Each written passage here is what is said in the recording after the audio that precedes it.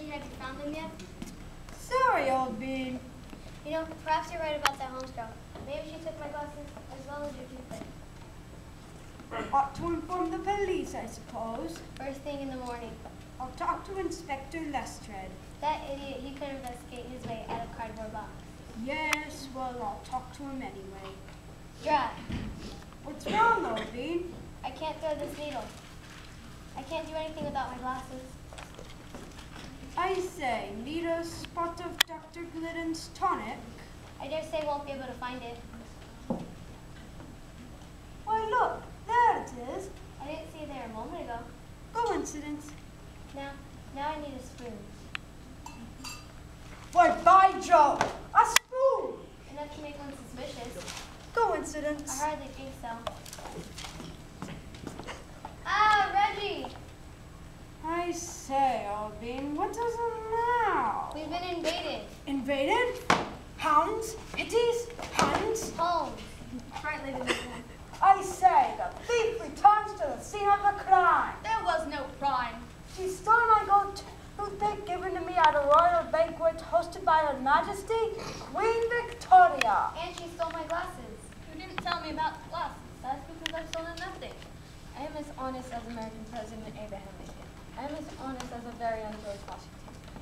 You, Elizabeth Livermore, have accused me unjustly, and your accusations have led me to tremendous emotional and physical stress for me. When I am vindicated, I'm sure that I shall be vindicated. I shall retain the services of a solicitor with all speed and vigor. I shall do nothing less than sue your pants off. Oh, such vulgarities. I shall fetch Lester immediately. Stop! Out of my way, accomplice. The case is solved. What? How? I shall leave it to Miss Holmes to explain. Go ahead, Sherlock. Yes, well, this is a sewing basket. We know that. And in the sewing basket is the needle you were trying to thread, Lady Livermore. Or else would it be? Hand the needle to Lord Livermore, Miss Holmes. Why, by Jove, old bean, it's my toothpick. No wonder I couldn't thread it. Of course not. Who ever heard of threading a toothpick? You must have picked up a toothpick thinking it was a needle and placed it in your sewing basket. Well, I've lost my glasses. These glasses, Lady Livermore? Oh, Reggie, how clear everything is. Yes, well, I'm afraid it is. So, Lord Livermore, what have you to say for yourself in light of these revelations? Please don't sew my pants off. You're welcome to return here to work. I'm afraid to find other employment, Lady Livermore. I become a detective. I say, what will a woman be doing next? Wearing pants? Well, we are very sorry about all of this. Is there anything we can do to make it up to you? Perhaps if I could just have a memento to my first case. Anything. Anything but that. Now, Reggie, you can get another one. And I've always wanted a fedora.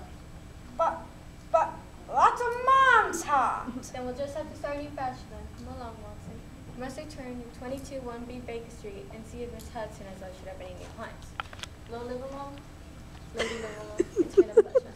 Likewise. And don't worry, when I write the case for the golden toothpick, I'll disguise your identity completely.